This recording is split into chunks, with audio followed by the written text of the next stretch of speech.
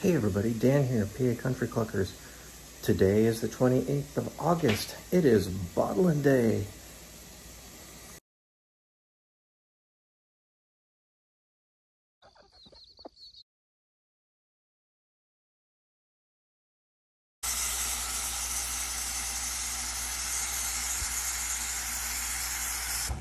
One of the first things we're doing is, this was not looking so hot. I cleaned it up, but this is what I kept my sanitizer in. It's usually only good for a couple weeks. It was no good, so we're gonna make new sanitizer. The instructions say a gallon of warm water for every tablespoon. So I don't have warm, so take a gallon of hot, a gallon of cold, do that twice, or 2 gallons of hot in this case is what I'm gonna do. Then 2 gallons of cold, that'll be warm water after that, and voila. Here's my 2nd gallon of hot water. My quality assurance inspector is ensuring that we're meeting all applicable standards. And through the magic of YouTube, we'll be back and we have 4 gallons of warm water. Following the directions on the packaging for our 1-step no rinse cleanser, 1 tablespoon per gallon of warm water, 4 gallons of warm water. And the reason it looks yellow is lighting. Yeah, the lighting isn't the best in here, because otherwise that would be gross. Anyway, so here are the things you're going to need today. First, you need quality assurance inspections. That's sarcasm and eye rolling. You need sanitizer. Obviously, you need a bottle. We're using not your normal size bottle. These are just a tad bigger. We have some normal size bottles. This is a bottle cleaner. I'll show you the operation when we get to it. But essentially, you put that on there. You have sanitizer in the basin here. You push down and the sanitizer's spurted up to the top. Clean out anything that might be in there. In this case, it's just water. I use this. This is a wine thief or wart thief to measure our specific gravity, which is what this guy is right here. Measures our specific gravity. You need this. This is a bottle filler. And for my particular setup, this piece goes right here, connects the tubing to the bottle filler. So now that we have all of our equipment assembled, we need caps. The particular kit that I got came with caps, came with these guys right here. We're gonna throw these in the sanitizer.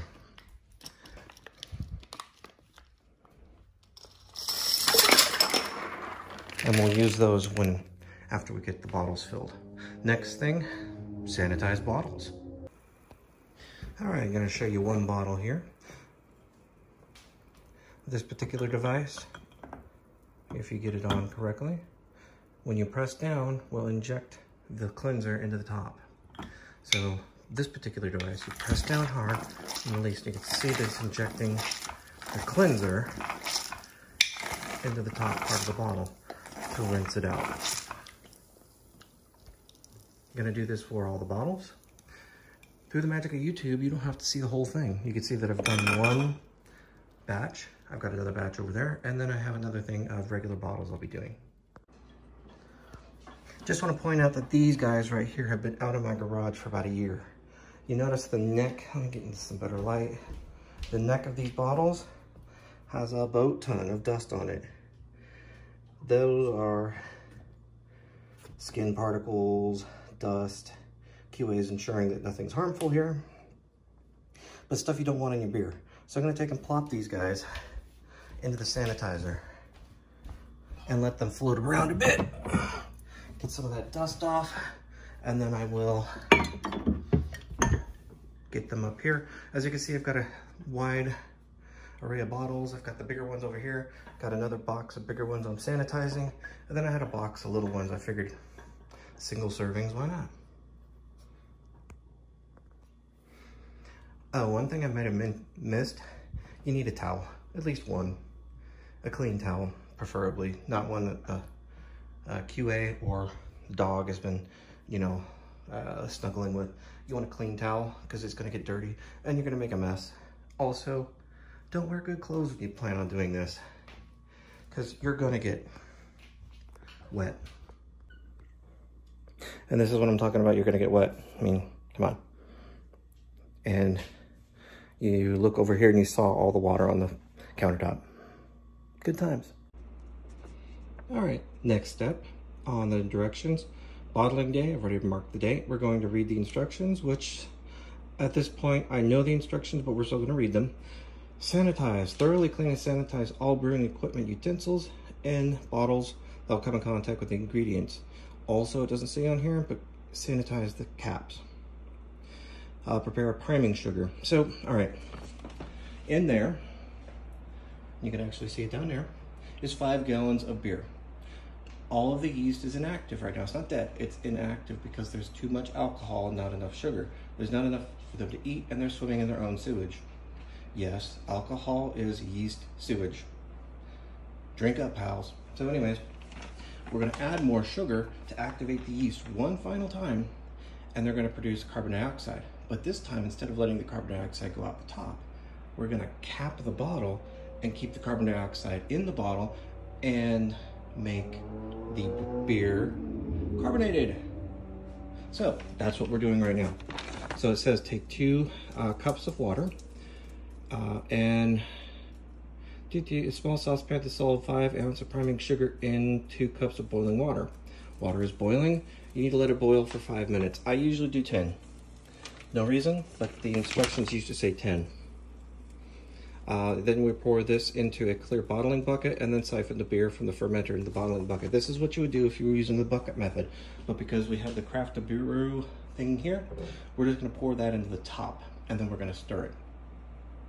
Make sure the sugar gets all evenly distributed in there. And now, through the magic of YouTube, you don't have to wait for the water to boil. The water is already boiling. Chuck our priming sugar in there. No real worries about this scalding at the bottom.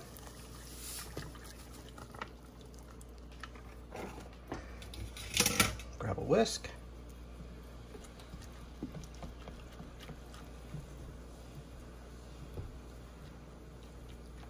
And now we'll set a timer for 5 minutes. Hey Siri, set a timer for 5 minutes.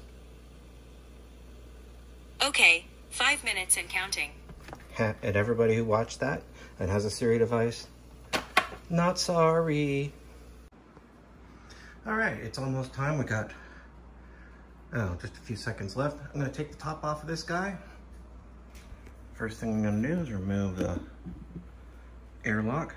Now there's a layer of carbon dioxide that's on top of the beer. At this point, it is beer. We don't want to disturb that. We want to disturb it as little as possible because that's protecting the beer that's inside. So as gently as possible, gonna pry off this lid and you get to see how icky it really is. Ew. But again, carbon dioxide's protecting the beer. All right, now I gotta pour in our water. Yeah, so it helps if you have the video on. I took the sugar water and already put it in here. It was already hot when I put it in and stirred it. Darn it. But anyway, I've not had any problems with the hot water going directly into the beer mix because, well, yes, the temperature will kill the yeast, but I've not had a problem because there's billions and billions and trillions of billions of yeasties in there. And they're gonna love that sugar. And the few that we killed off, well, that's protein, I guess. I don't know. So now we get a hiccup. Get to find the funnel here. Get to plug this in.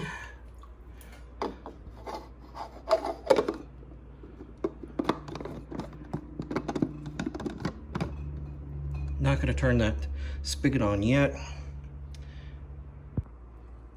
Now for my next trick, we have our wine thief, beer thief. It's been sitting in the sterilizer with the hydrometer in there, and we're gonna steal some wort.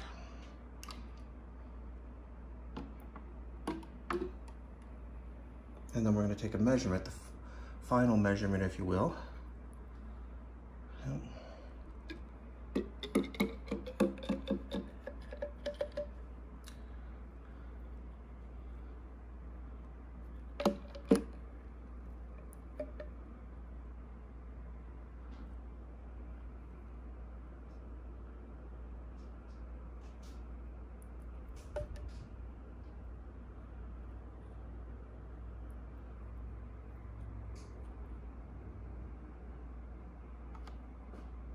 That looks like 1.011.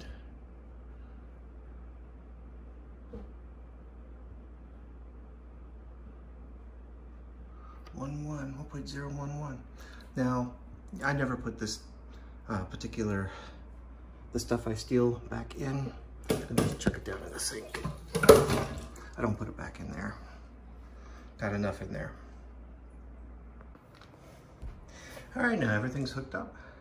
We have the funnel connected to a tube. The tube is connected to the beer filler. So there's a trick to filling this up. This device, you push down and it allows the valve to open. You let up and the valve doesn't. Hey, get away from there. Those are clean. No, no, baby kitty. We're gonna fill it to the very top. Okay, and then I'll explain a concept. Okay, almost to the top. All right, we're at the top. There's a concept called headroom. You notice as I pull this out, the level of beer goes down. That leaves the precise amount of headroom needed. The headroom's needed in order to allow the carbon dioxide a place to go once it's emitted by the yeast. So that's an important concept. And there's people that say you need to have an inch, blah, blah, blah. I found this method by far the easiest. Up to the top, let her on out, perfect headroom. So now I've got a few bottles to fill up. Through the magic of YouTube, see you in a minute. All right, all of our bottles are filled. Next step is to cap them. So the caps are on all the bottles. They're just hand tight. Next thing we're gonna do is we're gonna take our capping gun tool and we're going to actually cap them. All right, so the last part of the day is cleanup and storage of all the equipment. So if you didn't have a towel down, you found out just how much of a mess you're gonna make. I've learned to put a towel down. Anyway, storage. The beer needs to be kept out of light, direct sunlight, and it needs to wait for about 2 weeks. And after 2 weeks, it'll be good to go. You'll be able to consume it. It'll be nice and fizzy. So today's the 28th. 2 weeks from today, I don't know, right about the time, yeah, we're throwing a big party. So we'll have all this beer ready for a party.